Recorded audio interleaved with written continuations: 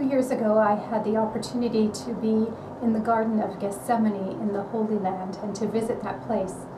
And it was a really important time for me because that part of the Passion narrative, that part of the story where Jesus is gathered with his friends before his arrest, that has always touched me deeply. I have that connection to Jesus who in his sadness and maybe even fear seeks the accompaniment and solidarity of his friends. And the disciples fail the test. They fall asleep. And Jesus asks that very poignant question, will no one stay awake with me?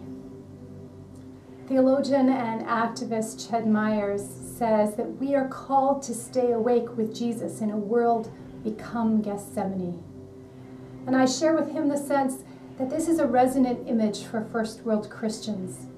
We strive to be in solidarity with our global neighbors around the world, to stay awake to the injustice that face them.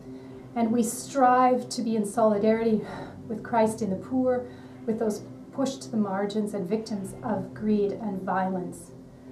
But our privileges make us sleepy.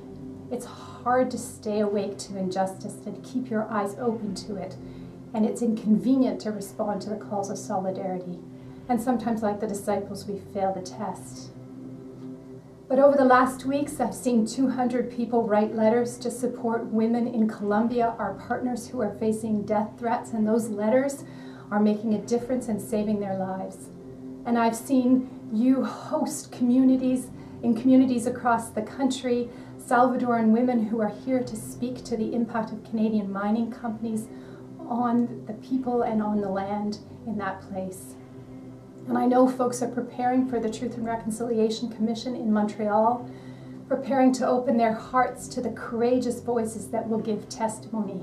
For these and many other acts of justice in communities and churches across the country, we are so grateful for your prayers, for your actions, for your donations, for the way in which you help each other stay awake to injustice and respond to calls of solidarity.